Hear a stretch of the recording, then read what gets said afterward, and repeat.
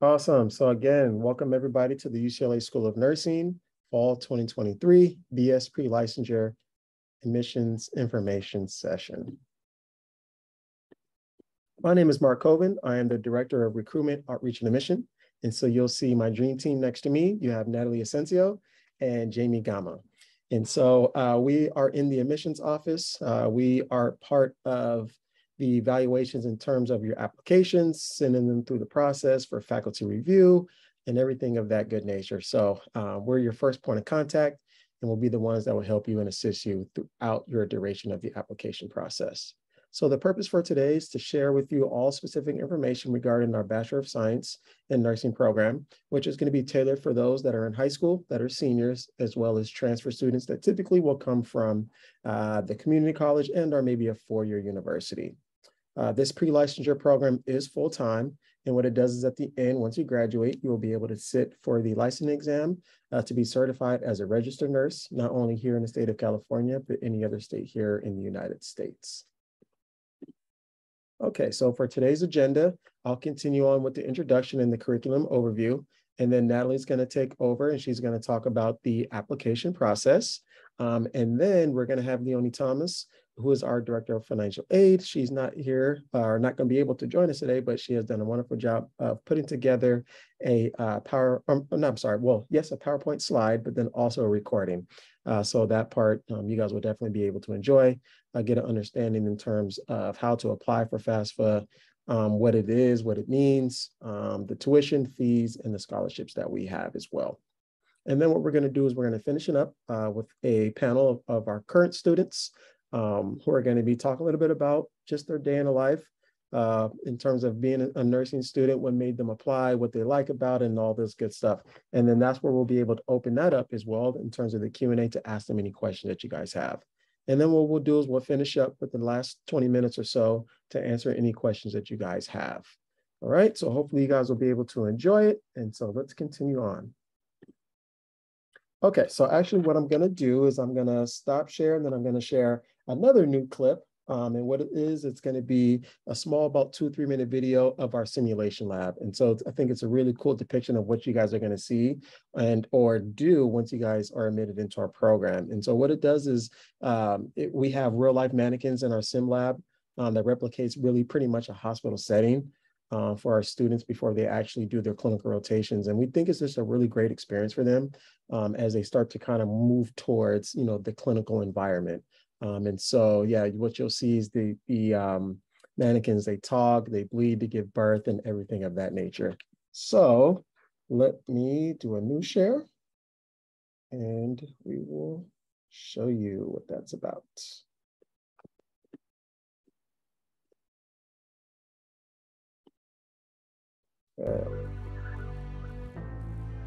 Good morning, how are you? Good to see you this morning. Do you have the discharge instructions? Yeah, I'm just going to pass off, and Nora's going to be taking care of the discharge instructions. I'll be the nurse taking care of you today. We're going to start an extra line on you. Here at UCLA School of Nursing, simulation is a very important piece of the training.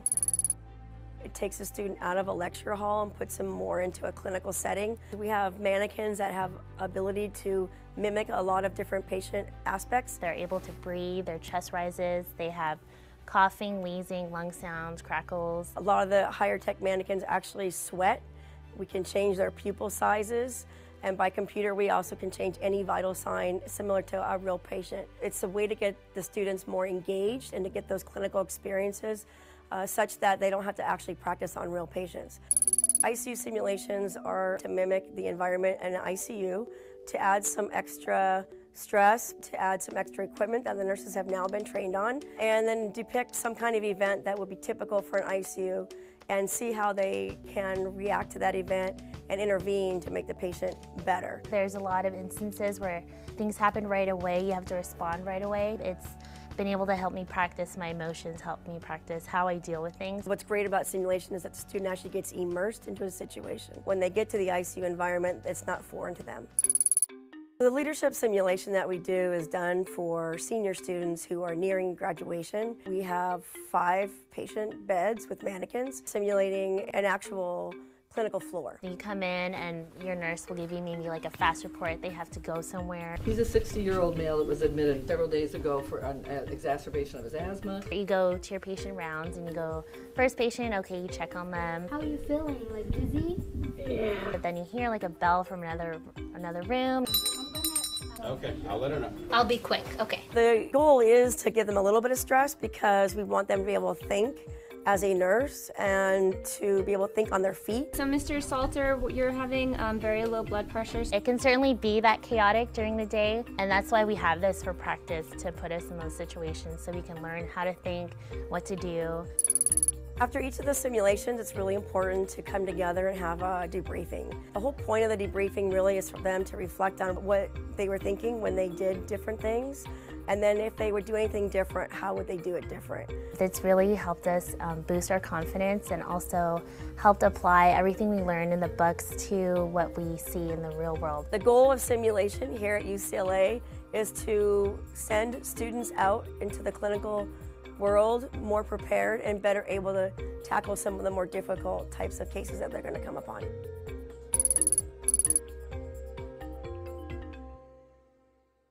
Awesome. So I hope you guys enjoyed that. I think what it does is it really does give a good understanding in terms of, what the day in the life is of a nursing student within our skills lab, and the understanding of what it takes before they matriculate and move forward. So let's see, let's continue on. So again, this Bachelor of Science program is designed for high school and transfer students who wish to enter the nursing profession and want to do that through here at the UCLA School of Nursing.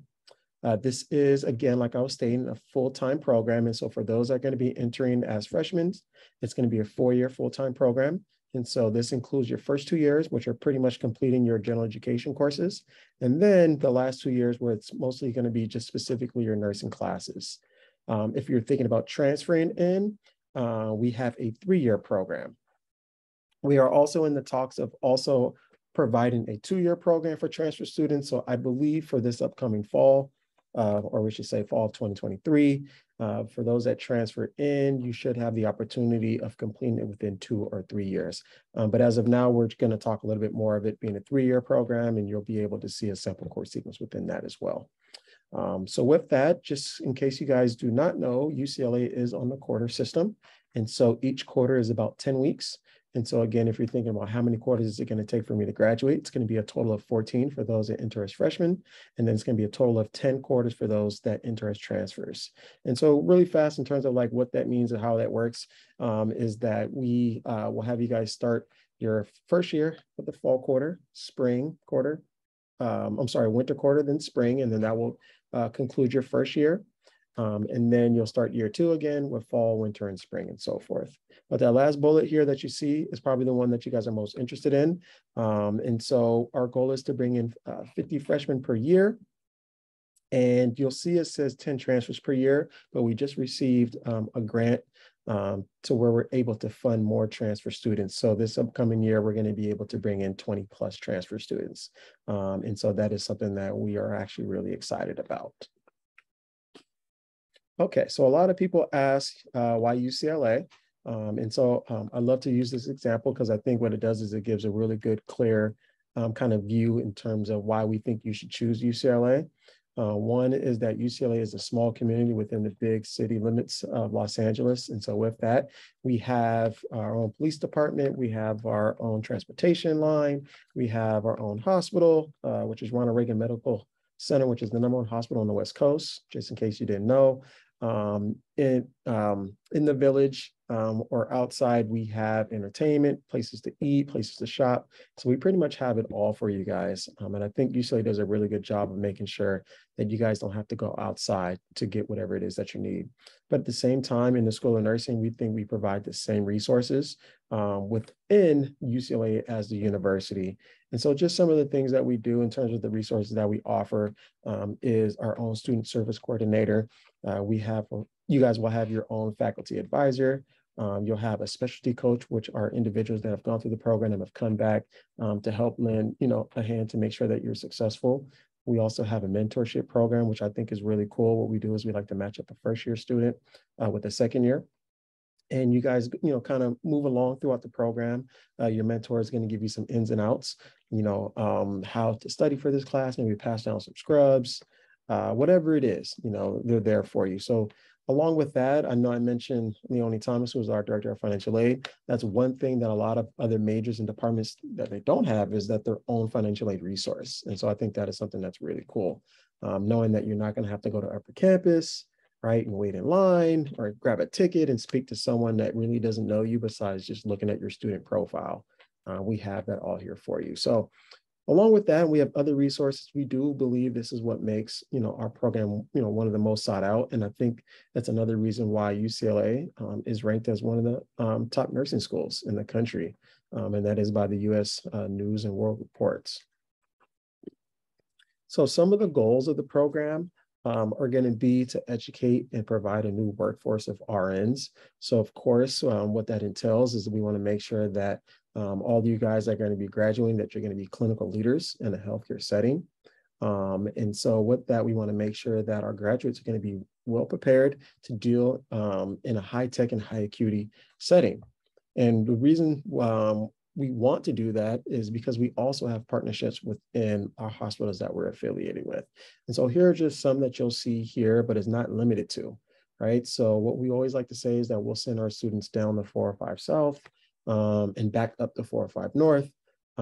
If you're thinking Torrance Memorial, all the way back up to Dignity Health in Northridge, and anywhere in between, right? So of course, if you have an interest in doing your research, I'm sorry, not research, well, you could do research, but if you're thinking about doing your clinical experience in the VA, we have that. If you're thinking about Cedars, Sinai, we could do that as well. Of course, UCLA Health, which is Ronald Reagan, as well as Santa Monica, Good Samaritan, St. John's, CHLA, Mattel, Kaiser, and so forth.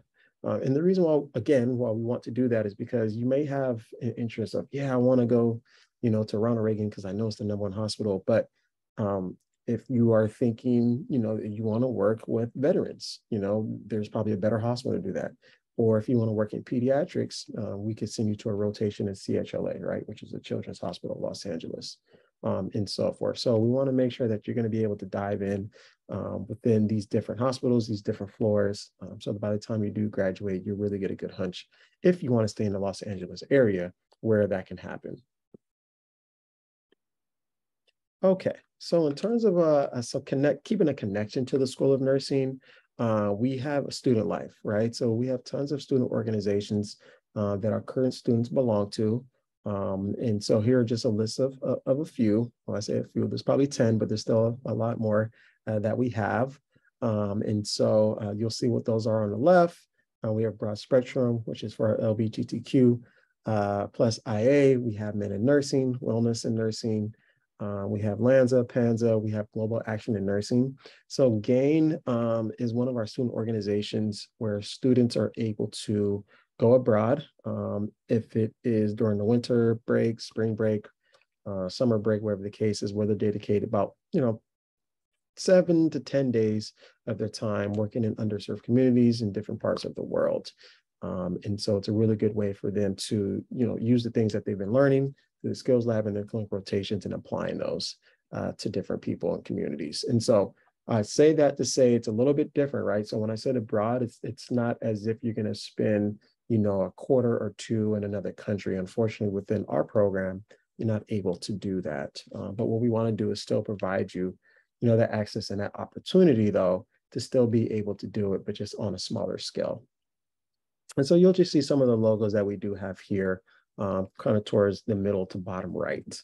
And so keeping with that, we also want to say that we always kind of keep a personal connection in terms of what's going on in society, knowing that you guys are going to be coming in a kind of a small cohort, that we have classes that speak to what's going on in our everyday lives, right? And so one of the first 2 courses that you will be taking as a nursing student is going to be N10 and N20, which has a social justice aspect, who we have, great professors who teach that.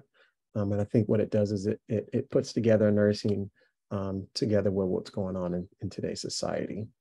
We also want you guys to know that we meet with you guys quarterly. And when I say meet, I'm speaking about my team in the Student Affairs Office. Her name is Janet Kang, and so she does a really good job of working with our students to make sure that you guys are progressing, doing well. If there's any issues or comments or anything that you need, she's there, or we're there for you to help you as well. So here's just a few things that we like to do in terms of making sure that you guys are immersing yourselves within the nursing program, right? Because again, as you remember, especially if you're thinking about coming in as a freshman, you're going to be taking more GEs. Whereas if you're going to be transferring in, you're pretty much going to be almost from the beginning jumping into the nursing program. But either way, all these connections stay the same. Okay, so let's talk a little bit about the curriculum and the overview of it. And so in terms of clinical experience, what you guys will be seeing here again is if you're going to be entering as a freshman, that starts year 3. And then if you enter as a transfer within this 3-year program, that starts year 2, right?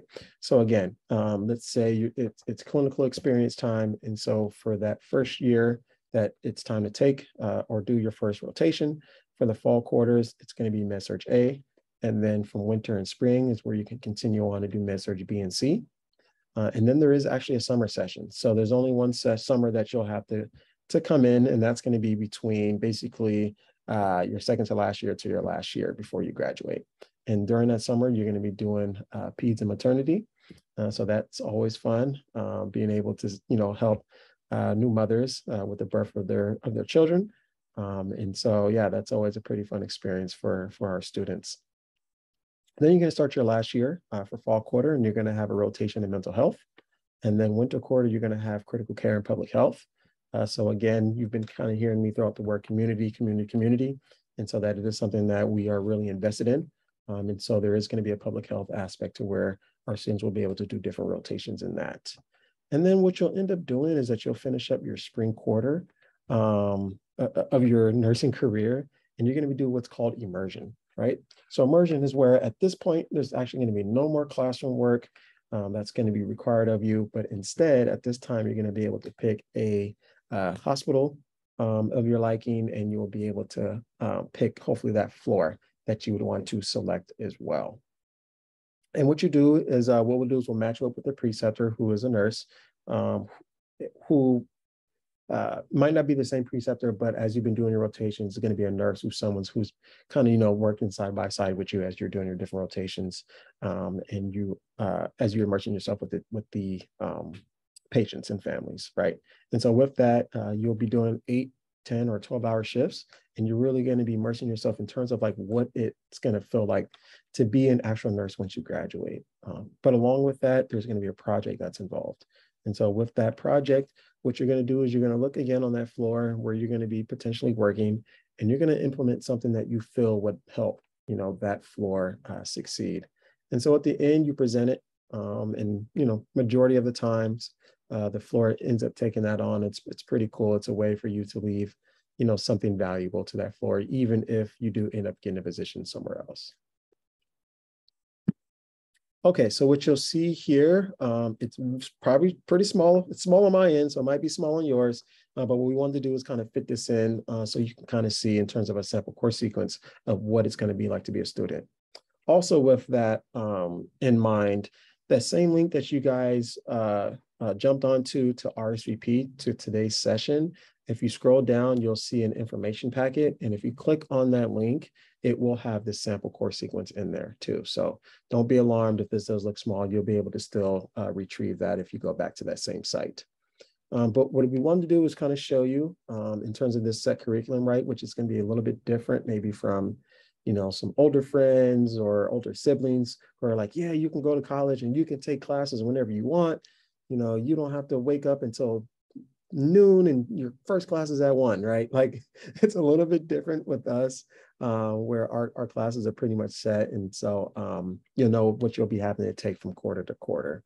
And so what you'll see here is the ones that are in bold, so like the darker color that say N next to it, those are going to be your actual nursing courses that you'll be taking here in the School of Nursing. The other ones are going to be your GEs.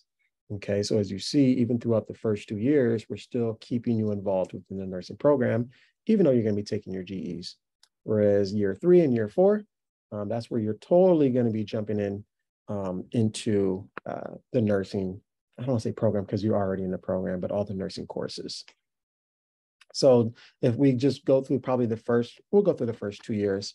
Fall quarter, it's N10, right? Social justice. And then you're going to be taking chemistry 14A, which is the first part of the chemistry series. Math 3A is considered calculus. And then there's English 1 or / writing. And then what you do is you move on to winter quarter of your first year, and you do N20, which is the second part of the social justice course. And then you'll do chemistry 14B, which is the second chemistry portion of the course, or series, I should say. And then you're going to take life science 7A, which is a biology course. And then you're going to take a liberal arts GE.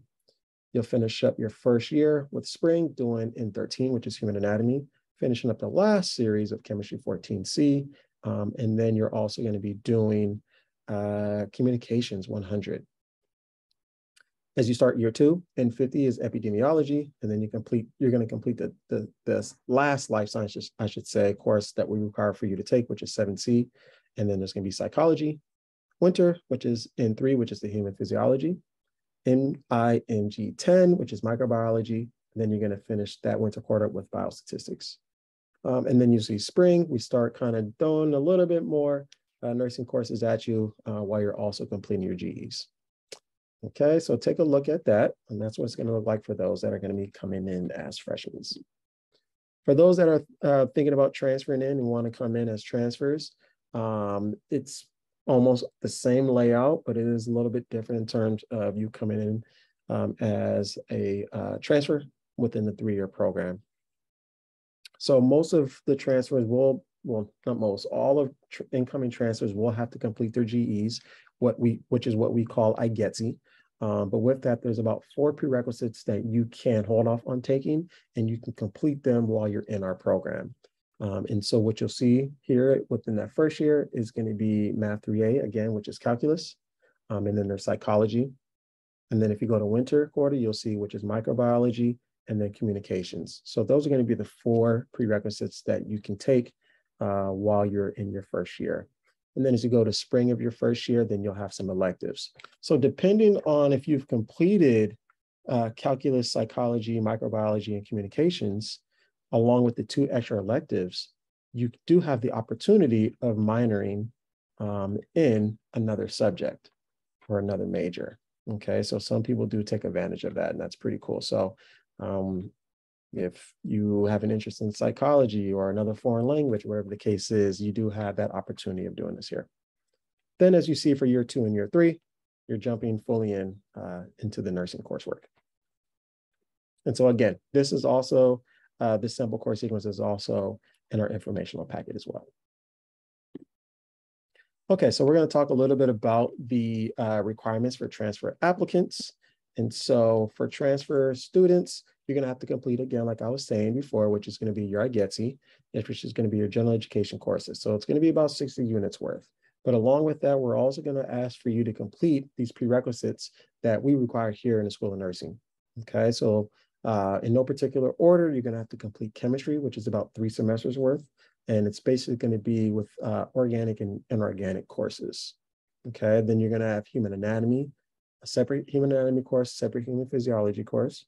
And then as you saw me say a little bit earlier for the life science, which is 7A and 7C, it's going to be the equivalent of cell and molecular biology and physiology and human biology. Now, again, there's the 4 remaining courses that may be completed at UCLA if you like, and or you can complete them before you transfer in. So again, it doesn't hold any weight in terms of impacting your admissions positively or negatively if you have these done or not. All it pretty much does is that it will open up the opportunity of minoring in another major. So again, those 4 are calculus, communications, which is basically a public speaking, intro to psychology, and microbiology. So if we talk about time commitment, UCLA says, hey, we have it all worked out. We have it sorted out for you. If for each unit that you take, if you dedicate at least 3 hours, if that's inside or outside of the classroom, you should be a successful student, right? So what do they say? So let's say if you're taking about 14 units they say you should devote at least, so a minimum of 42 hours, right, of studying. Now, again, you guys pretty much know your study habits, but again, as you're entering UCLA, you know, it's a whole, kind of a whole nother level, a whole nother beast is what I like to say. And so what you're doing now for you to be successful, you may want to double that, right? Times that by 2, and just making sure that your study habits and what you're doing, if it's individual, in groups, or whatever the case is, that you're going to do whatever it takes to be successful. Okay, so it takes time. Okay, so what we're going to do is we're going to pause really fast before Natalie joins us. We want to see if you guys have any questions. Feel free to put that in the Q&A, and we'll spend a little bit of time maybe answering some questions that you guys have. So feel free to put those in the Q&A here. And I see off the bat, someone has asked a question: how does UCLA's program compare to the Cal State programs? Well, in terms of like curriculum, we are more of a science-based nursing program. So as you kind of saw within those coursework, there's a lot of sciences, right? A lot of math. So that is something that I do that sets us apart from the Cal States. And then along with that, if you're just thinking about like, what does our program offer, you know, that other programs don't, is the, you know, partnerships with the hospitals, the magnet hospitals that we send our students to, the teaching hospitals that we send our students to, right? As I, you know, been saying over and over again, Ronald Reagan being the #1 hospital, that is something that most Cal States do not have, or they're not afforded that same opportunity. So you want to make sure that you're being taught, you know, not only in the classroom, you know, with, you know, the top faculty that we have here in the state and in the country, but also within a hospital clinical setting. So definitely just want to mention that. Someone is asking, are there prerequisites as a high school senior to complete? That's a good question. So no, there's no prerequisites in terms of like saying, hey, I need to complete a human anatomy or human physiology course. No, all you have to do is complete your A through G requirements, which is required for you to, you know, graduate and complete high school. Now, if you're thinking about, hey, what classes maybe should I be taking that would help prepare me to enter the nursing program, again, I would say math and sciences. So if your school offers math and sciences or even APs, I would recommend doing that as well. Okay, let's see. Okay, so someone is asking, hey, I'm a little confused about the life science and the bioscience for physiology. Do we need to take, or do we need to have 2 different physiology courses to be taken as a transfer? So no. So if you're talking about the life science, which is 7A and 7C, 7A is cell and molecular biology. So there's a course typically at your community college, which will satisfy that depending on where you go. And then the second part, which is 7C, is just physiology and human biology. So it's a little bit different from thinking just human physiology, because you're doing physiology and biology at the same time. So they are 2 separate courses. What I would do is I would go onto assist.org, put in their current school. If you're at a community college here in California, put that in, and then it will tell you the equivalent. Oh, here's a good question. Do nursing students get paid for their clinical years?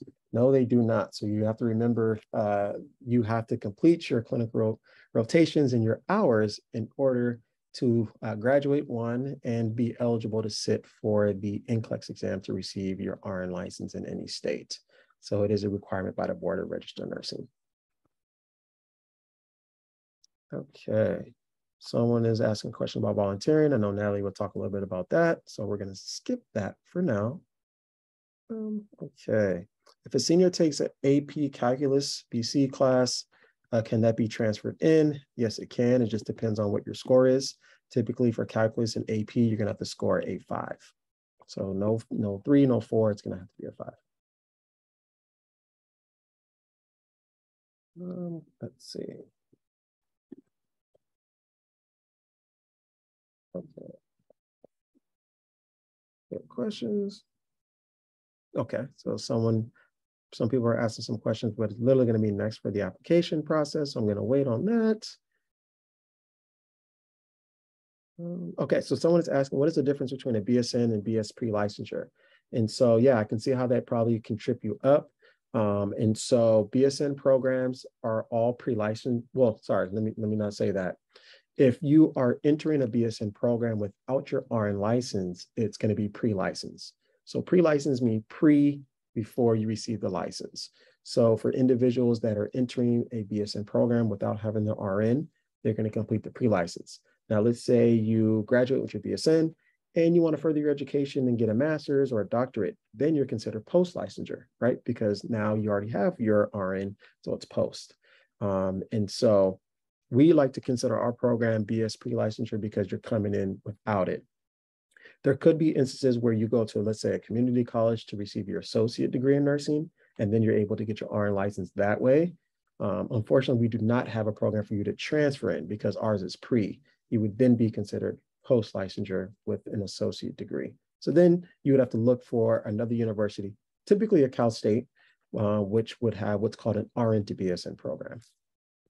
So hopefully that made a little sense for you there. And so let's see. Someone is asking, regarding the 60, 70 units required to transfer, does that mean when we apply, we must only have within 70 units? And so that's a good question. No. Basically what it's saying is that if you have over 70 units, the university will only accept 70 of them. Okay, so if you've completed 80 or 90, they're not going to be able to take in or accept all of those. So they're going to take in basically what is required for you to complete your GEs and the nursing prerequisites. Someone is asking, can chemistry be taken concurrently within the program?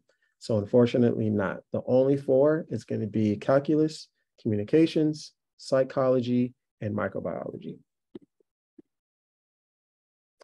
Okay, so what we'll do is we're going to continue answering these questions, but I just want to move it forward and have Natalie talk about the application process. So without further ado, take it away.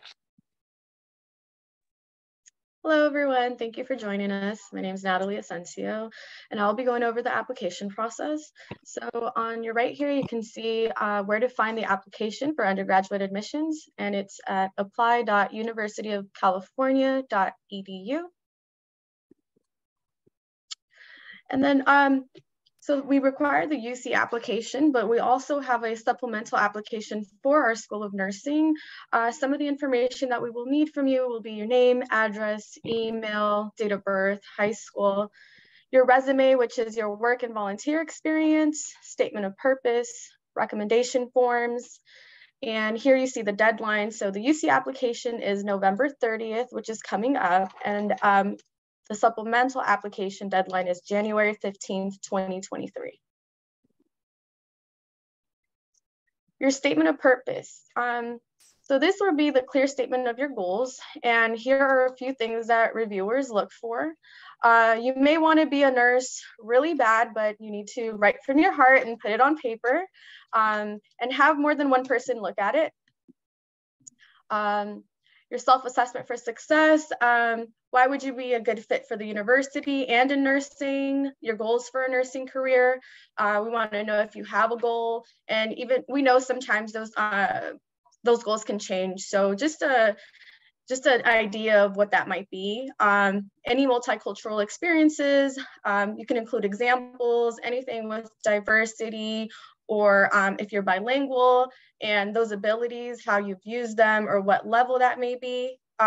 Examples of responding to challenges or adversity, if you're a first generation or the first person in your family to attend college, and overcoming any specific hardships. Accomplishments, make sure that you include those in your resume, and any leadership activities or qualities that you may have. And this will be 2 to 3 pages, double spaced. Letters of recommendation, we will need a total of 2. 2 references are required, and that may be a teacher, counselor, and or supervisor. And it must be a professional person who knows you and your work ethic. So this could be a supervisor at work, a professor, or a mentor relationship, but no family and no personal friends. And the deadline for those letters of recommendation is January 25th, 2023. Awesome. And then let me just interject really fast. And so a lot of people think, hey, let me just ask 2 recommenders to write me a letter. It is a little bit different. So as you're going on to the supplemental application, you're going to enter your recommender's name and then their email address. And then once you submit the application, they'll receive that link to complete it. And so with that link, they'll click on it. And it's not just, a page that opens up that says, hey, all right, now upload, your written letter. It's an actual grid form. And so in that, we're going to ask them specific questions to where they'll be able to just do check marks, right? So, a question could be, how is this individual's leadership, ability or traits? And then the recommender will say, this person is excellent, outstanding. There is a average, below average, and even like, hey, I can't answer this. I don't really know, right? And so there's these 4 or 5 different marks that they'll be able to check off.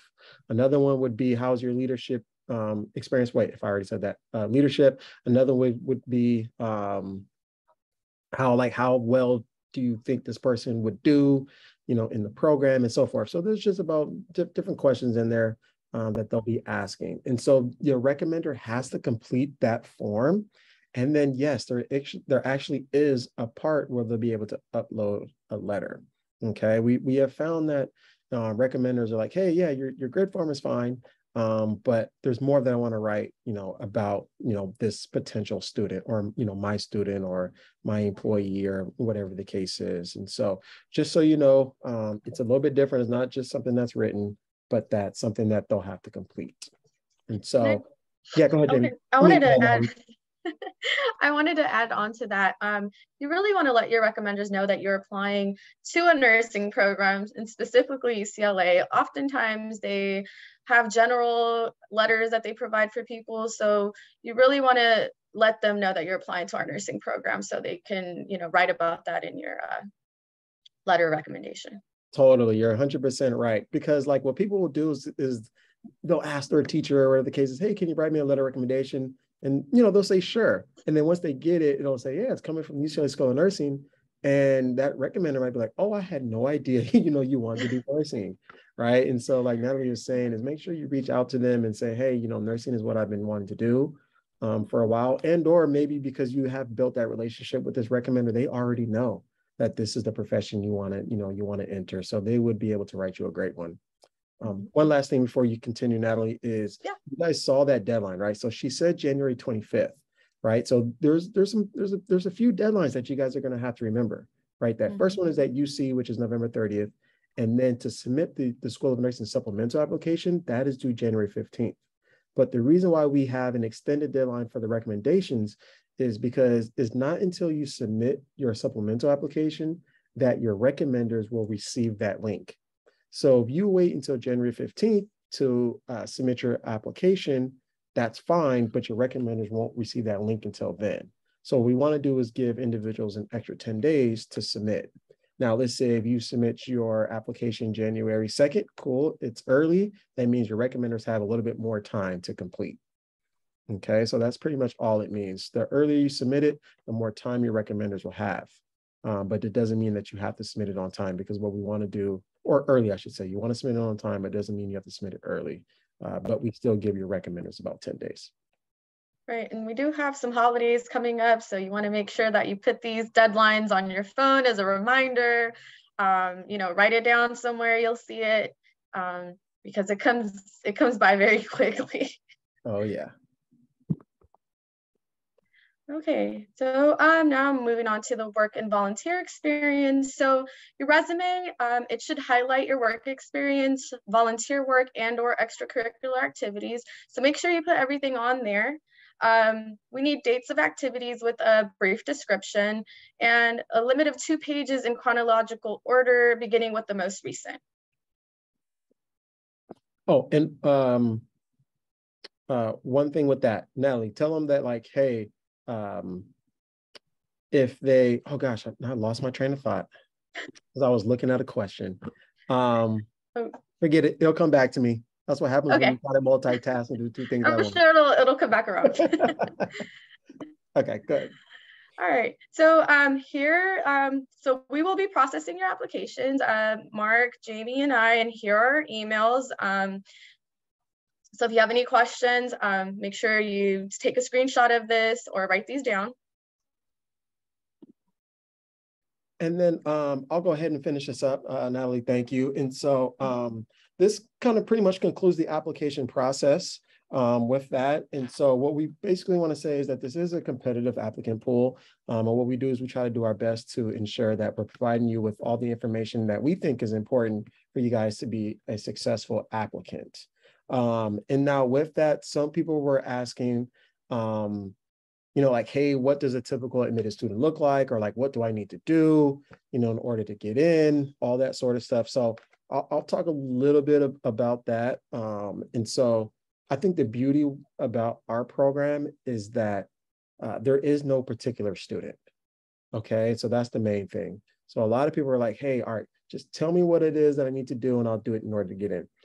The thing about our program is that's just not how it works, right? And so the reason why I say that is because all of our students come from different backgrounds, right? And I'm not even talking about, you know, from where they grew up demographically, or, you know, who they are as gender, ethnicity, all that sort of stuff. Like that means that is also there. We're a very diverse program, but they also come in with different experiences, right? So we're gonna have people who have gained experience through, you know, life experiences, people who have healthcare experience because they've volunteered, they've worked, they've become an EMT or a CNA or an LVN, they've done a mission trip before, they've shadowed. We get people who come from all different backgrounds, people who have, you know, research interests in nursing. We have it all to the point where in that statement of purpose that Natalie was alluding to, we want you to talk about and provide us a clear explanation of why you think this is the program and the profession that you want, right? So I know everyone out here who's attending today has taken the time, right? You're taking the time out of your day to sit here and learn a little bit more. And so I already know you guys have that passion, but we want you guys to be able to articulate that and put that down in the app, right? And so again, you have your reasons for wanting to be a nurse, right? Now, what have you done, I guess, in the meantime, or what are you doing concurrently that is helping you push that, right? That passion, that excitement towards it. And that could be, you know, for X, Y, and Z.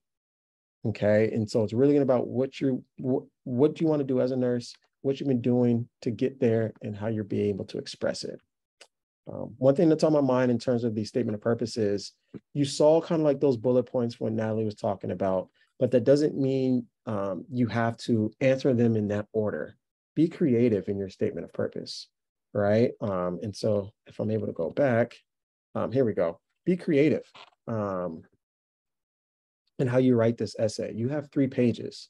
And so, you know, paint a picture in terms of letting us know why we think we should admit you. You know, that's one thing. Another thing is we want to admit, you know, the best, the brightest, the go-getters and all that sort of stuff. So make it so, you know, we can also make sure that we're choosing the best as well. I was going to add, Mark, since we don't have an interview, think of it as, you know, you're making it very personal and letting us, you know who you are. Because we don't do interviews, so you know that is it's critical. Yeah. And so that's very important. And like there's a question here that I've seen someone has just posed in the Q&A, and they're saying, can I write my statement of purpose on a specific floor that I really enjoy while volunteering? Heck yeah. If you were able to get that type of experience and you feel that's really been something that's pushed you towards, you know, wanting to further this and get into the nursing program, yeah, talk about it.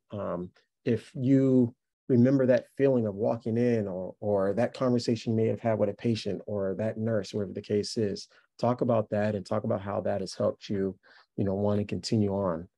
So that's very important as well. Someone also asked about like GPA. And so I'll talk a little bit about that.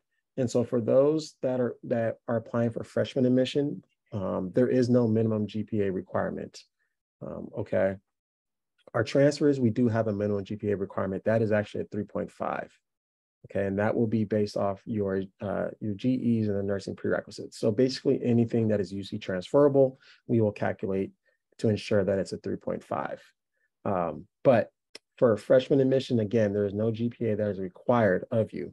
Now, if we want to start talking about averages, because I know people are like, hey, I know, but what does it take, right, to get in? Typically the average of students that we admit into our freshman program is about a 4.2. Okay, so obviously that's weighted. And for transfers, it's about 3.8 or so. Okay, so those are just pretty much averages that are out there. I think the good thing about both entering programs or freshman or transfers is that we don't require any testing, right? So there's no entrance exams, right? The UCLA has done away with the SAT, ACT, standardized testing requirements. And I just saw another question here, which I was just getting ready to get to. So thank you for saying that, is that for our transfers, we don't require the TEAS exam either.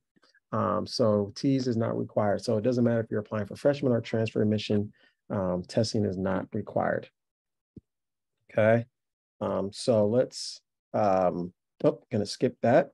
And so if you guys have any questions, we're gonna probably spend the next 5 minutes or so answering some questions. And then what I want to do is I want to move you guys over to Leonie Thomas, who has her recording, to talk about the financial aid.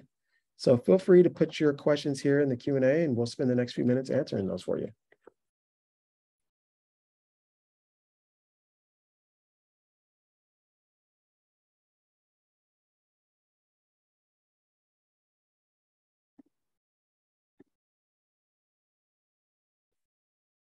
Don't be shy.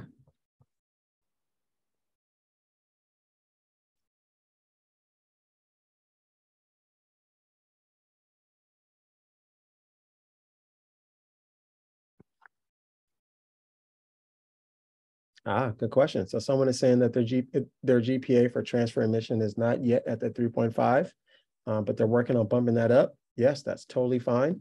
Also with that, if we're speaking about transfers, 3.5 isn't the cutoff. So it's like, hey, if this person doesn't have a 3.5, they're not admitted, right? It's a benchmark of us saying, hey, you want to become a nurse, you're doing all these other sort of things, but just also want to make sure that you're spending that same amount of time, at school as well. So if you don't have it, continue working on these courses to bump that up, and that's totally fine.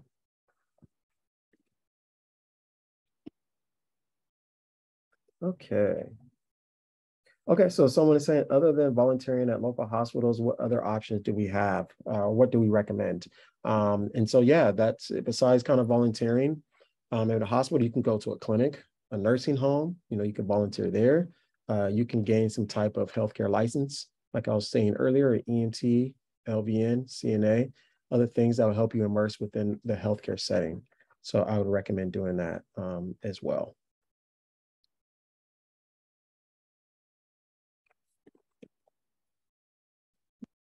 Let's see.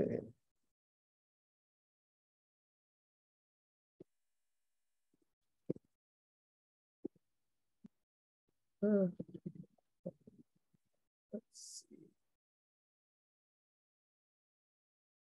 Someone is asking, what is the lowest GPA we accepted as a freshman? Oh, good question. Don't really know it. And so I'll talk a little bit about that and why, right? Like, why don't you guys know that? Because if you ask me what's the highest freshman GPA you admitted, I wouldn't know that either. Because the GPA is just one of the small parts of admitting students into either program, to be honest. Because what you saw here, what we really elaborated and talked about was what you're going to be putting in that supplemental application, right? So it's really focusing on that statement of purpose, the letters of recommendations, and the resume. We have a holistic review, right? So we have a holistic approach in terms of who we want to admit into the program. GPA is not the only, thing. It's not the end all be all.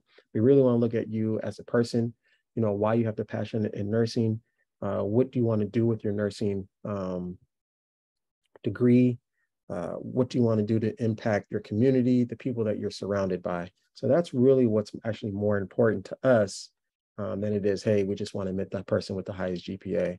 So sorry, the answer is a little bit long-winded. Lowest GPA, highest GPA isn't our biggest concern. It's really making sure that we're going to admit the biggest, and the brightest student. Okay, someone is asking, how do AP and honor classes weigh into the class curriculum? So yeah, if you have APs or honors that ends up being transferable into the university, that is fine, but it doesn't, and the nursing program is different, right, than other majors. Just because you're transferring in coursework isn't going to shorten the time of the program, right? So it doesn't mean, hey, I've transferred in all these courses, so that means I can complete it in 2 or 3 years. Unfortunately, it does not work that with us. So you did see that curriculum. And so basically all it means is if you've completed like a psychology course or a calculus course or English, it basically means that it's going to be opened up to an elective. So again, it would open up the opportunity if you enter as a freshman to, minor in something else. So that's pretty much what it would do.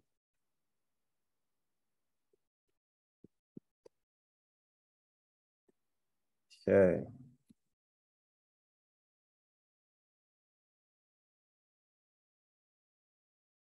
Okay, so someone is asking for transfers who choose not to minor, are the electives something that, sorry, for transfers who choose not to minor, are the electives that you take only the ones that will be nursing courses? And so one thing is you have to maintain full-time status. Okay, so for financial aid reasons, scholarship reasons, things like that, you have to maintain full-time status. So you won't be able to just say, hey, I just want to take the nursing courses and no electives. You most likely are going to have to take electives to bump up, that minimum 12 unit requirement.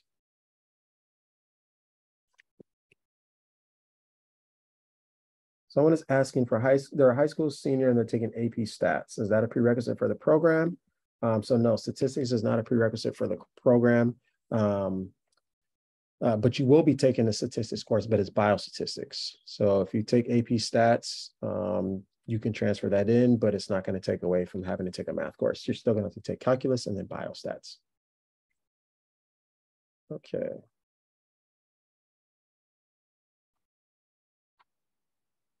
Okay, let's see. Okay, so we'll go ahead and type in answers for these. These are a little bit more kind of personal questions, but let me do a new share and I'm going to open it up. I can find it to Leonie. Okay, here we go. All right, here you go. Hi, everyone. My name is Leonie, and I am the Director of Financial Aid at the School of Nursing. Welcome to our information session. I'm so glad you have joined us. In this presentation, I will be sharing an overview of financial aid at the School of Nursing. And we'll be going over a few topics, starting with annual student fees, the cost of attendance, how to apply for financial aid, ways to fund your education, and important dates to keep in mind. Now let's begin with looking at annual student fees for your program. Annual fees are currently set at $14,132. If you are a non-resident, you will need to pay a supplemental tuition fee of $31,026. Fees are assessed quarterly, so a resident student would pay about $4,710 in tuition and fees each quarter. Student fees include UC-wide and campus-based fees. You can find a specific breakdown of all the fee components on the annual and term student fees page on the registrar's website. Health insurance coverage is also mandatory for all students. Students are automatically enrolled in the UC SHIP health insurance plan, which has a fee of $2,785 per year. The UC SHIP health insurance requirement and fees can be waived if you already have adequate insurance coverage.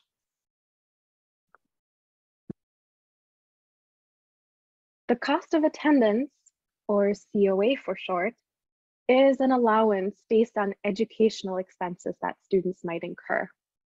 So this includes direct and indirect costs, and it's also the maximum amount of financial aid that students can receive during an enrollment period. Here you will see in the pie chart the different components of the cost of attendance. The total projected budget is currently $37,448. You'll see that the tuition and fees is just one portion of that.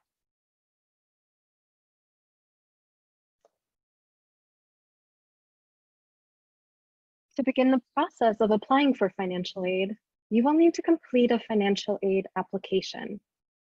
To know which application to complete, you can reference the information in the table on the right. Most students complete the free application for federal student aid, or FAFSA for short.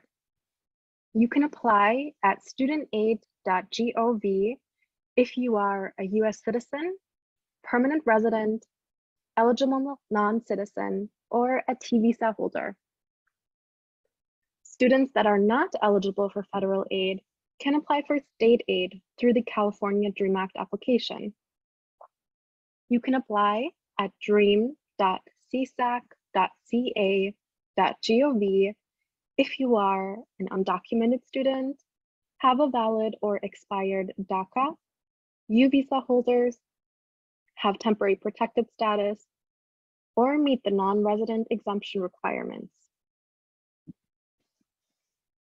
The application opens up on October 1st of each year with a priority application deadline of March 2nd. You want to make sure to input our school code 001315 so that we can receive your financial aid application if you will be attending UCLA. The outcome of completing the financial aid application is that your expected family contribution is calculated, and this determines your eligibility for financial aid. Now, you can fund your education in a combination of ways, through grants and scholarships, loans, and or work study. Grants or scholarships are gift aid that you won't have to pay back. And these include grants like the federal Pell Grant, the Federal Supplemental Education Opportunity Grant, a Cal Grant, the Blue and Gold Opportunity Grant, the University Grant, and a UC-SHIP grant for your health insurance. Loan funding is borrowed money that you will need to pay back.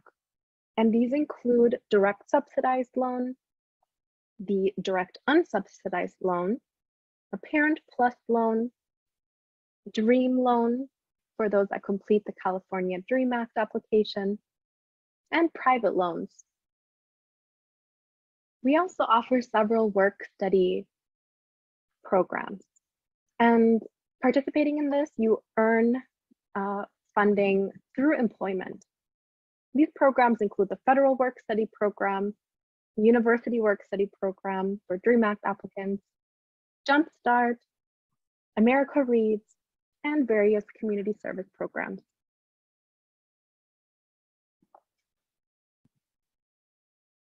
Scholarship opportunities.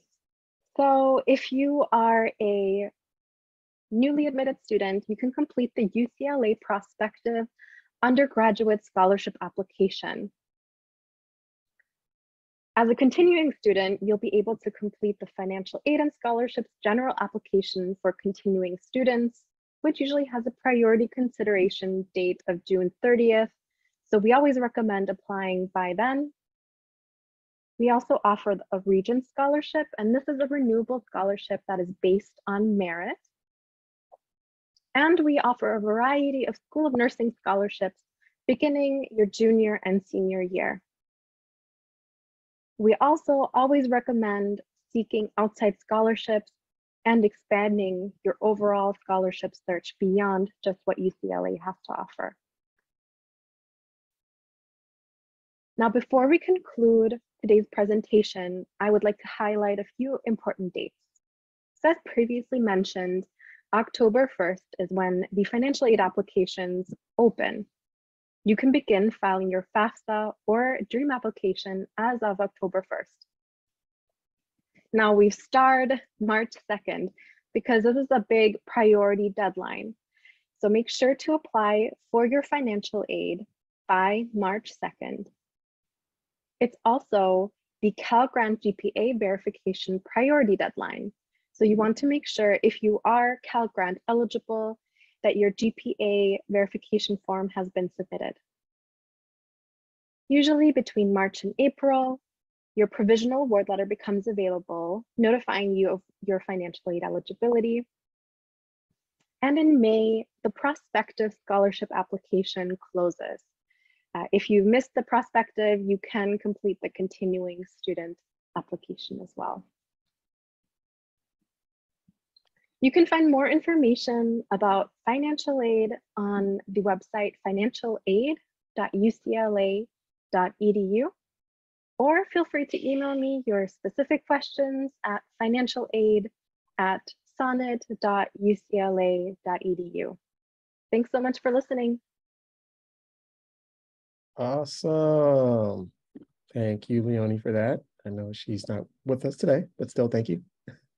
And so what I'm actually going to do is, let me just stop share. I'm going to stop share because next, which we're going to do is to end today's information session, is we're going to have a student panel. I see one student is here with us. We should have another, but we will wait and see. Just give me a quick second. Let me check my email just to make sure he's all good to go.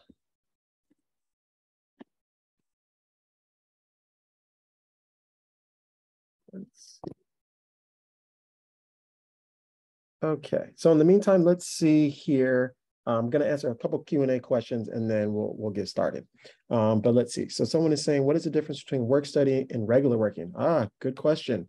And how does work study pay for tuition? So good question. So work study is a combination of students here at UCLA finding employment, but on the campus or on the university grounds. Okay, so they are paid through a department here on campus. So that's pretty much why it's called work study, right? So it's different from, say, let's say finding employment at a fast food place that's outside of campus, right? That might be considered regular employment. But let's say if we have a fast food place on campus, that could be considered work study. So it's just different in terms of its terminology. And so either way, the work study tuition, or say the work study money that you do receive can help pay for the tuition and/or it can help pay for your living expenses. Someone is asking a really good question here. How many applications do we receive for our nursing program? So again, we admit for, yes, you guys know we admit for different programs for the freshmen and transfers. And so we also receive applications for different programs. So for our freshman admissions, we admit 50, right? So our goal is to bring in 50 per year. And we receive close to 6,000 applications. For transfer admission, our goal is to bring in about 20 plus. So this past year, we brought in about 20, actually I think 20 on the dot for transfers, and we had about 405 students. So it's a very competitive program each way. So, okay, so what we're gonna do is we're gonna move forward with the student panel. So it looks like we have the one and only Jisoo who's here. And so she's gonna have to take over. Hopefully Alex will be joining us because he just emailed me. But so the floor is going to be yours on this. So what I always like to do is start it off, introduce yourself, let us know what year you're in, and if you entered as a freshman and as a transfer, and then we'll then follow that up with why you wanted to apply to the program. Right. So, okay. So name, what year you're in, if you were a freshman or transfer, and why you applied. Okay. Hi, my name is Jisoo. I'm currently a BSN 4 and I entered as a freshman. So, and then you asked, the Yeah, last why do question was why? yeah, like why? Why do I want to be a nurse? Oh, okay. So, during high school, I interned at Kaiser, and that was like my first step into like healthcare. And there I was exposed to a lot of different nurses, and they just told me about like the variety in nursing and how there's just a lot of opportunities there in terms of like the ladder that you can climb and like different positions, and different specialties that you can do. So that kind of led me to apply for nursing. And that's why I chose nursing. But healthcare just because like I love like patient care interaction and I always wanted to do something hands-on. So yeah. Awesome. And Alex, right on time. So thanks again for joining us. And so you've done this before, but go ahead and just introduce yourself, what year you are in the program, if you entered as a freshman or a transfer, just so the people out here and attendees know. And then, why did you apply? Why do you want to be a nurse? Awesome. Well, hi, everyone. My name is Alex. I'm a fourth-year student. I'm from San Diego. I'm a direct admit from freshman year. I'm interested in ICU nursing, and I chose nursing because my whole family kind of came from a medical background, and I was always told growing up, like, "Hey, Alex, like you're gonna be a great doctor one day. You're gonna grow up to be a doctor just like your father, your grandfather, the whole lineage and everything." And so I kind of grew up thinking like, all right, I'm gonna be a doctor. And so in high school, I did all the science classes. I did like the internships. I did research, and then my senior year, I had a clinical internship in the hospital in San Diego, and I was on the floor. I was there with the nurses, the doctors, everything. And when I was working there, I would spend my whole 4 8 hour shifts there with the nurses the whole time. I'd maybe see the doctor for like 5 minutes when he'd come to a room and then leave. Um, and don't get me wrong, doctors are super important. They're amazing people, but their practice is just different. And I really, really liked being with the nurses the whole day and being with the patient the whole day. And I really just saw that the difference in care was way more holistic. You were there not just to give meds, not just to do a procedure, but to sit at the bedside and just hold the hand of your patient and to talk to them. And this is something I didn't even know was an option. And so when I looked into it more, I was like, wow, like nursing is something I can do. And it's something that doesn't require 15 more years of school. And so that's kind of what sold me on nursing. Yeah. Awesome. Thank you. Okay, so I always like to do that quick introduction. And then what I want to do is open it up to those that are attending out here. If you have any questions to ask Jisoo or Alex, please let me know. And I see one already. So please feel free to keep putting those in the Q&A and we'll try to do our best to answer those. So I guess the first one is for Alex, actually. What was it about your application? You know what, it's both, right? We'll say both. So for both of you, what was about your application that made you stand out? And it's funny because you're going to be talking about from your perspective what made you stand out, right? Compared to like what the admissions team thought. So go ahead and both talk about that. I guess I can start. Well, I think maybe what would have made me stand out would be leadership in different clubs that I was a part of. I think leadership is something that's really important, kind of shows your initiative and your drive. Obviously, I had like a clinical internship in the hospital, but I know a lot of my fellow students didn't. So like, yes, that'd be helpful, but I don't think it's a requirement. But I think the biggest thing is just show your passion in your essays. Really say why, because nursing is a hard job. It's not the glorified beautifulness. It's difficult. And so you have to really show why and like have a reason for wanting to be a nurse. I definitely agree. Leadership experience, like whether that's like healthcare related or like something else, like just like giving back to the community, like getting involved in like your community, like whether it's serving. I also think some healthcare experience or like exposure to healthcare is really important because when you are writing your application or when I wrote it, there was like the separate part for why you wanted to do like nursing. And so you kind of need to know what nursing is and like about like a little bit about healthcare, and whether that's like getting exposure through like volunteering or an internship, or even just like you can reach out to like nurses and just kind of interview them and ask them about their experience too. And just like having that solid, like what Alex said, like a passion for healthcare and for like nursing is what I think kind of stood out in my application. Awesome. Okay. So it looks like there's another question here. What classes did you guys take in high school? So if you took any APs, honors, or IB? I definitely kind of went overboard. With like AP classes. I did like the AP Bio, Chem, Physics, Math. I definitely think AP Bio and AP Chemistry were super, super helpful. Although you still have to take them in college, having had the background in high school made the class way easier.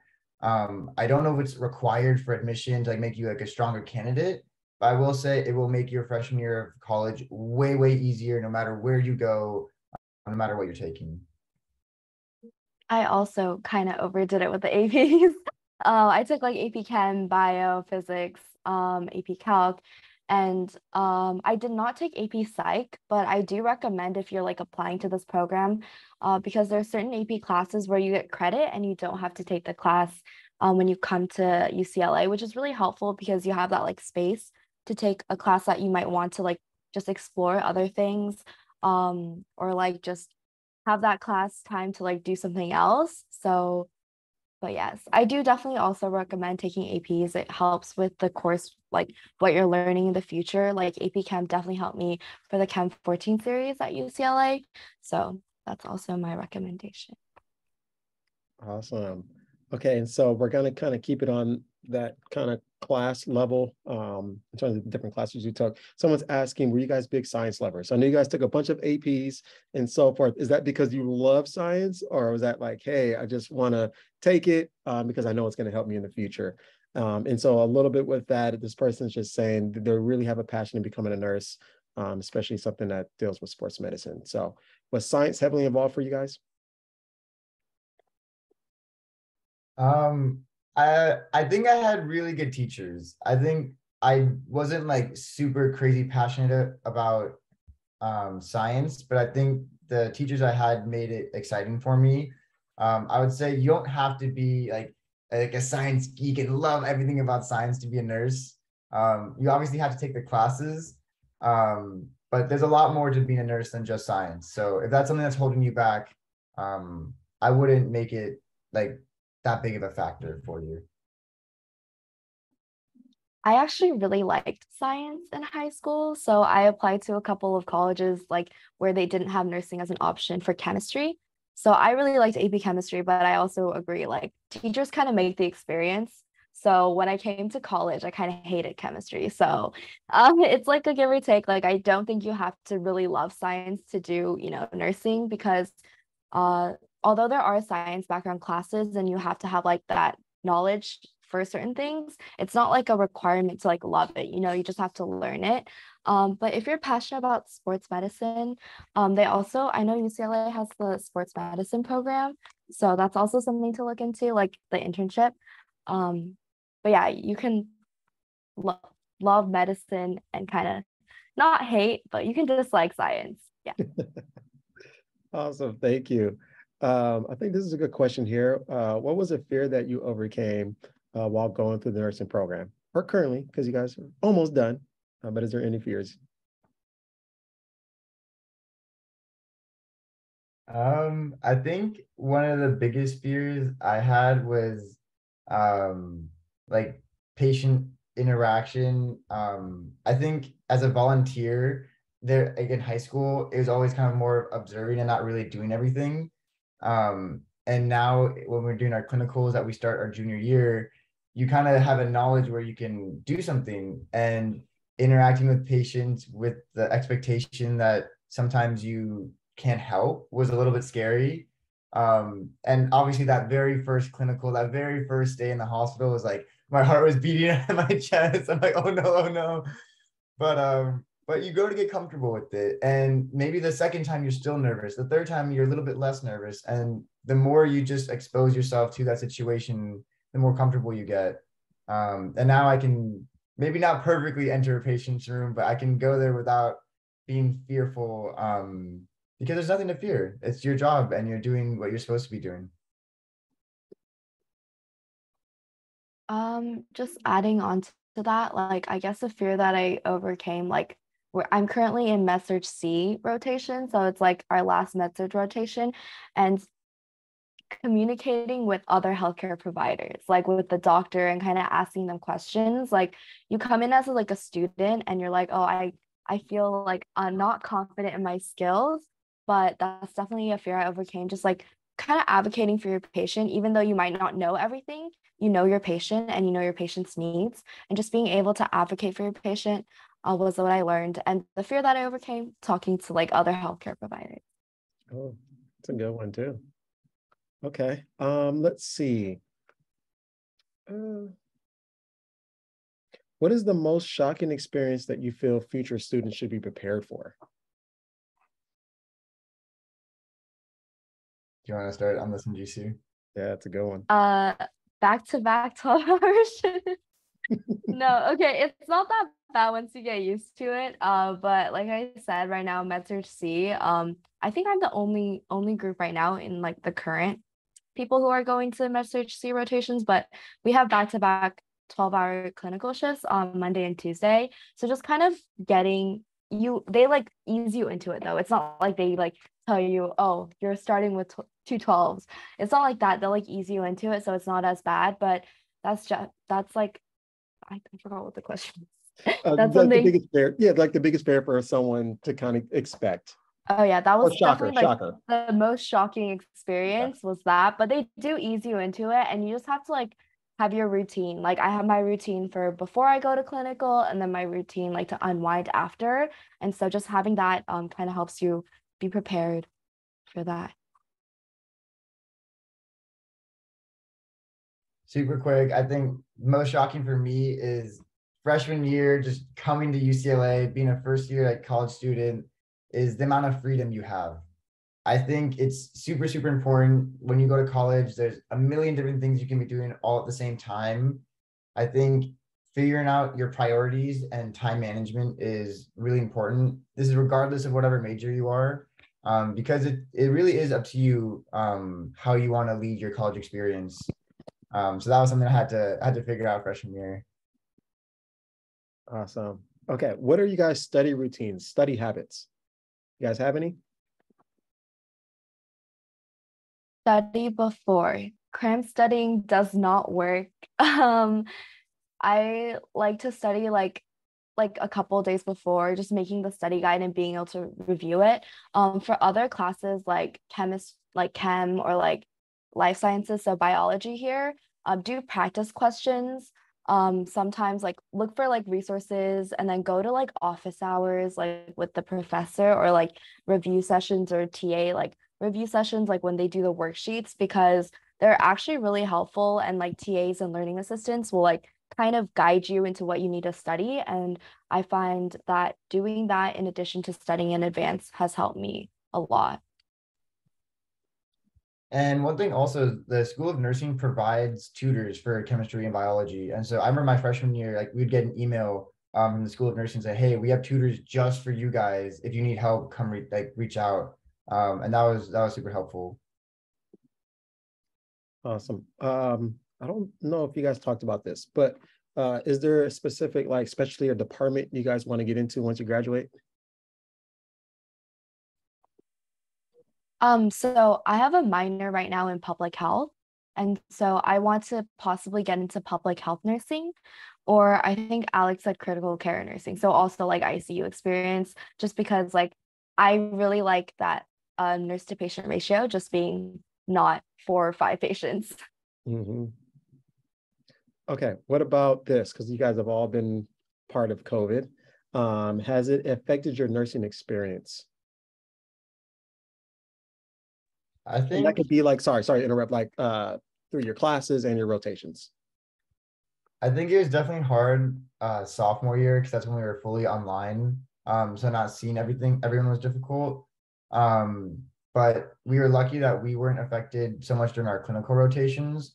We've been able to have our clinicals just fine. We've been able to be in the hospital and work with patients. We aren't allowed in COVID positive rooms, but that's not that many right now anyways. And so I think we've had the full nursing experience otherwise. Awesome. Okay. Do you guys have any regrets? That's a good one. Any regrets? I think not nursing related, but like college related. I think it's very easy to say, oh, I'm busy, I need to study, I can't do XYZ. And there's a lot of clubs, a lot of like recreational sports, a lot of programs that you can join outside of school that are so much fun. Like UCLA has free kayaking for students at the marina. They've had it all 4 years, and I've only gone for the first time this year. I love kayaking. I've only gone once. What? And there's like a salsa club that's like every Wednesday. You just meet in free salsa classes. I went once freshman year and then I got busy. I think I would definitely just like, it's really important to succeed, take your classes seriously, but you're only in college once. And I think it's really important to really have those fun experiences and learn a skill you never thought you'd learn, or join a club you never thought of like joining. I agree. Like they have the enormous activities fair like freshman year. And I remember like getting a lot of flyers for a lot of different clubs, but not really checking them out because I was like, oh, it doesn't like apply to like what I want to do in the future. But college is definitely like the time to like explore like everything, including like your interests, like salsa dancing or something like book clubs and stuff. Like honestly, just explore. That would be like my biggest regret because also COVID hit. And then all the clubs moved virtually, and it's kind of hard to learn like certain skills like virtually or be like as present in those clubs. But that would definitely be my like biggest regret, just not getting involved in like a lot of different interests. And I think this kind of piggybacks with this next question. Could you talk about like school work, what we'll say if you are working or whatever it is, and social life? So how is balancing that? What are you guys doing? Stuff like that. I definitely think it's manageable. Like I was saying before, finding your priorities and then ranking them in your time management schedule is super important. I think I personally have done a good job of managing social and academic life. But I'm lucky where I don't have to work. I know a lot of students who do work, have school, and have social life, which is a little bit harder.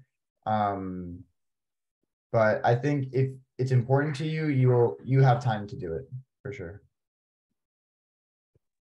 Yeah, I also, I mean, I'm not the best at balancing like the social life aspect, but school and work I can kind of talk about. Because during COVID, I also worked like full time. And right now I have like a lab position, so I'm like working, but it's just about like scheduling and kind of just organizing, like prioritizing what you need to do. And the biggest thing I learned when I was like balancing my school and work is just like making sure like I use my time wisely, which everyone always says, but like 30 minutes, like waking up 30 minutes earlier in the morning to just like go through all my tasks and like do the small things really helps. Like just utilizing those small like in between time when I would have like gone on Instagram or like social media or something like that has really helped with my school and work life balance.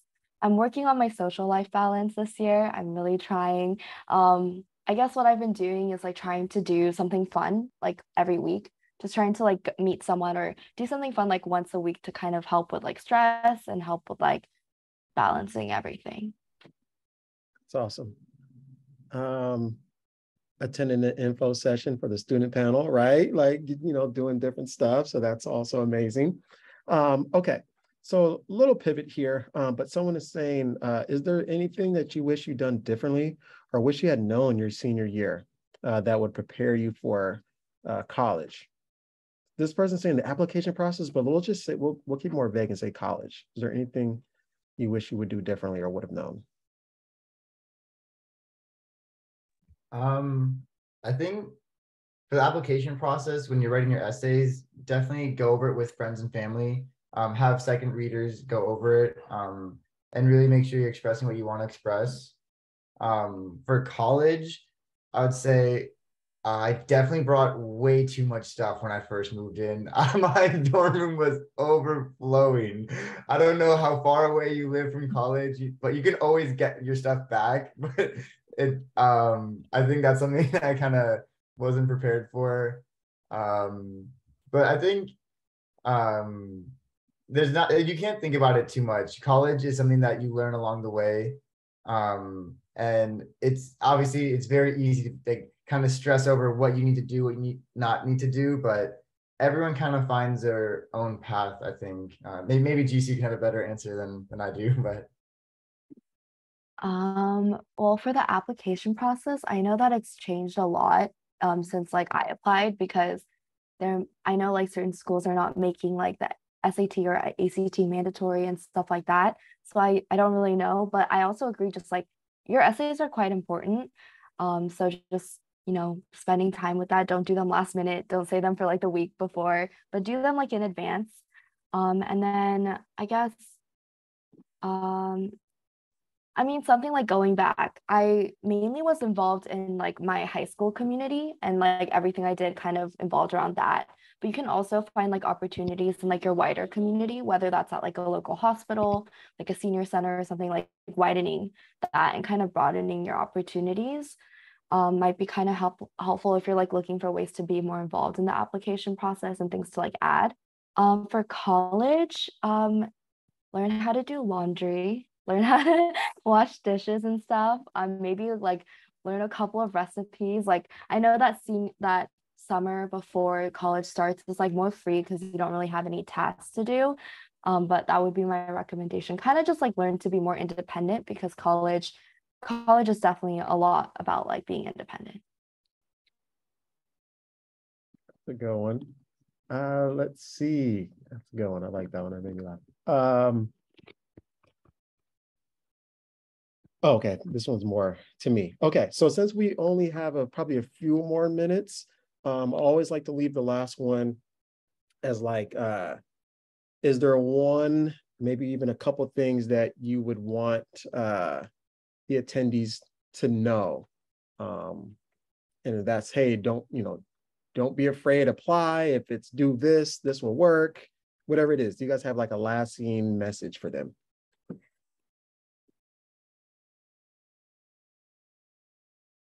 Do you want to start, GC? I can start, yeah. I agree. Like, don't be afraid when you're applying. I applied to like so many different programs and so many different like colleges for different majors. And because I didn't think I would get into LA for nursing, for UCLA for nursing, but I mean I did. I'm here. My fourth year almost done. So like honestly, don't be afraid to like apply, like even if you're like, oh, I don't think I'm gonna get in, just apply. That goes the same for like anything. Just like apply, put yourself out there for your opportunities, and like don't be afraid to like step outside your comfort zone. Yeah, I guess kind of on that, apply to everything. You never know what's meant to be. Really just believe in yourself. If you know that you did the best you can do, that's all you can. No matter where you go to school, no matter what you major in, enjoy it. It's it's going to be the fastest 4 years. I can't believe we're seniors. I'm so excited for you guys to be starting college because I don't know, it gives me the shivers, like what it would be to be a freshman again and have the dining hall food. Oh, the food here is so good. But yeah, no, you guys are gonna have a blast. Really live in the moment. Don't get too stressed about things. College life is all stressful, but find good friends, meet new people, and just have fun. That's awesome. Thank you. I haven't thought about that because it's been pandemic. We've gone through the pandemic, or maybe we're still in it. Who knows? But I forgot how great the cafeteria food is. It's like to the point where we shouldn't even call it a cafeteria. Like there has to be a better word for it, because like a lot of people think cafeteria food isn't good, and that's just totally the opposite. Like our places to eat here are amazing. So yeah, I'll throw that plug in there as well. But just want to say thank you to both Jisoo and Alex. I really do appreciate you guys taking, this time out of your busy schedule to speak to us. And so I really appreciate it. I know everyone who's attended appreciated it as well. Yeah, feel free to take off, and I'm just going to spend a couple more minutes just answering some other questions. So thanks again, and we'll be seeing you guys soon. Bye. Okay, so someone is asking for freshmen, do they stay on campus? And that is a really good question. So yes, the university allows entering freshmen to stay for 3 years, meaning that there's 3 years of housing that's available. And that's typically when the time where seniors will end up getting off-campus housing. So yes, that happens. And if you come in as a transfer, yes, you still have the opportunity of also getting housing as well. So great question. I know I literally just talked about, the places to eat. We call it Up on the Hill because it's pretty much its own village up there that has all the dorm rooms, places to eat, and so forth. So I think you guys would really enjoy that. So I'll spend the next couple of minutes. If you guys have any additional questions, feel free to put those in the Q&A. But if not, you guys can go ahead and take off. We're going to be ending a little early, and I want to do that to make sure that for those that are here on the West Coast, it's probably about dinner time for you all. If you're in the Midwest or in the East, you guys probably already eaten dinner. But if not, maybe you'd be having a late one. So again, I just want to say thank you guys for joining. We'll go ahead and just kind of hang tight with that.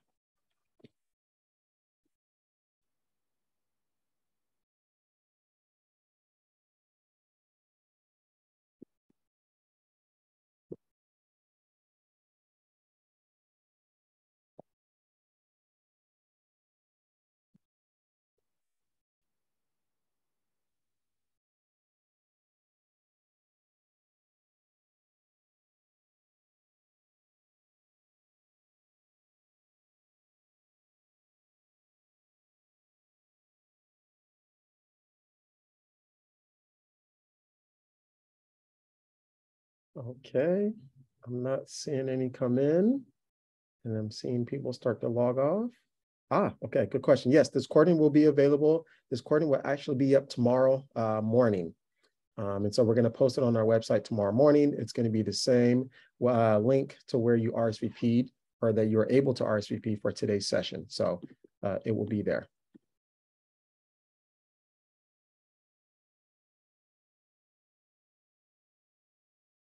Okay, so someone is asking, when can I get the application? And so the supplemental application should be available starting November 1st.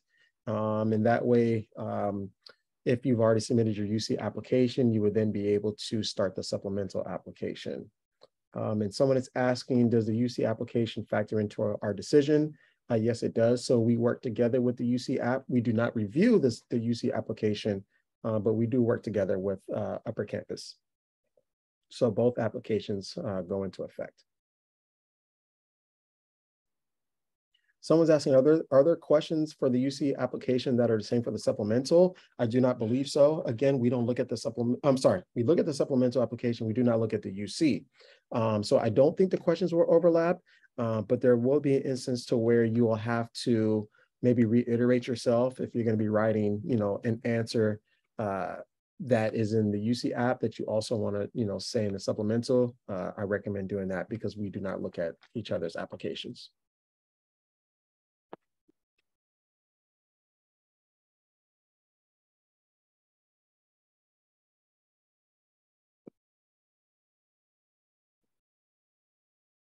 Let's see.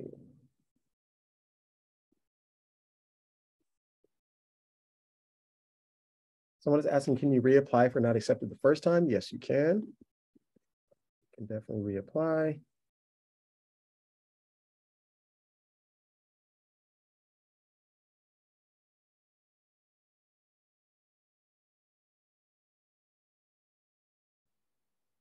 Hang tight for another minute because it looks like there was some questions coming in, so I'll hang tight.